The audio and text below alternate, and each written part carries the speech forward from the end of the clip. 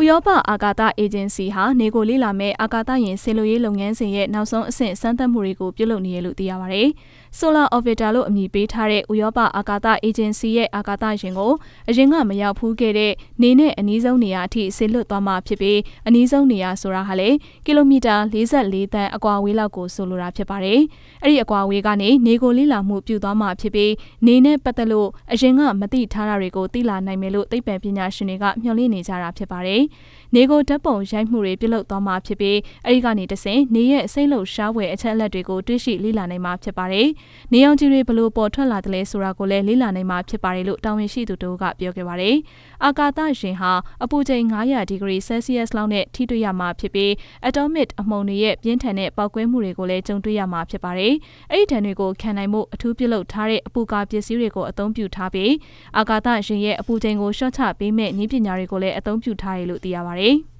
နေရောင်ခြည်တွေရဲ့အလုံးလုံးပုံကိုသိရပါကအာကာသရဲ့ရာသီဥတုကိုလည်းတွက်ဆလာနိုင်မှာဖြစ်ပါတယ်။နေရောင်ခြည်ဟာကမ္ဘာအနီးမှာပြောင်းလဲမှုရှိနေတာကြောင့် GPS စနစ်နဲ့ဂျိုရုဆက်သွယ်ရေးတွေအပေါ်သက်ရောက်မှုရှိနေတာကိုလည်းအဖြေရှာနိုင်မှာဖြစ်ပါတယ်လို့တာဝန်ရှိသူတွေကပြောခဲ့ပါတယ်။9နှစ်တာကြာမြင့်မဲ့အဲ့ဒီလေးလာရေးခီးစဉ်အတွက်အာကာသယာဉ်ကို2020ပြည့်နှစ်မှာလွှတ်တင်သွားဖို့စီစဉ်ထားတယ်လို့သိရပါတယ်။